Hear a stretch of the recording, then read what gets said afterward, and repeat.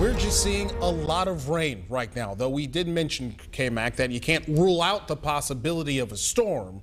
Right now, we're just kind of getting a soaking. Yeah, that's right. We are certainly looking at another wet day out there, another gray day. That's what we're seeing here from our Victory Field camera of downtown Indianapolis. And that's how it's going to remain for the remainder of the afternoon into the evening. Now, it's not looking to be a complete soaker. We won't have continuous steady rain over these next several hours moving into the evening, but it's going to stay damp and it's going to be scattered light showers around. We had a few thunderstorms this morning. Those have moved off to the east, and this is what we're seeing on Live Guardian radar at this time. Just some hit and miss light showers stretching very close to the I-70 corridor. This will continue to push off to the east, and then more showers behind it. Can't rule out an isolated thunderstorm as we head into the afternoon and evening, but looking for that to be below severe criteria. We'll time it out for you here in CBS 4 Future View, and I do want to emphasize again, there will be gaps of dry time. That's what we're seeing much of right now, and we'll continue to see that as we head into the afternoon. So even by 3 o'clock,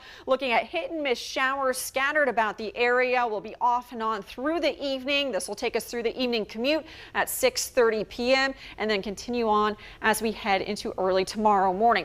Temperatures at this time have cooled from those mid-60s this morning. We're now down to 58 degrees in Indianapolis with those cooler winds out of the north, right around 12 miles per hour. We're at 58 in Kokomo, 64 in Bloomington. And as we head through the rest of the afternoon, temperatures will stay rather steady in those upper 50s, lower 60s. And for the evening, we'll keep those chances for some showers around. So it's going to remain damp for this evening as well. Have the rain jacket handy if you're going to be out taking the dog for a walk. We'll have temperatures by 10 o'clock into those low and mid 50s. And here we are on CBS 4 Future View taking us through the rest of the evening. So by 10 o'clock, still looking at some widely scattered showers around. A little bit of a lull in activity as we get through the late night hours. Then right around 2:33 a.m., this will be the last of the rain that we'll be seeing, at least for a little bit, before we start to bring back some sunshine, move those clouds on out, looking for possibly a little bit of a damp pavement early tomorrow morning, but those showers should be on out of here before sunrise.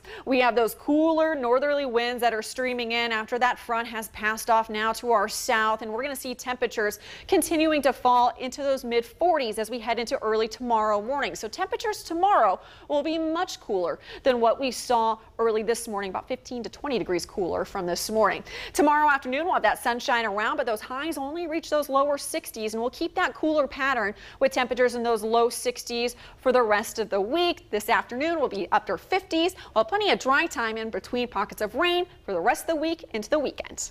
All right, K-Mac, thank you.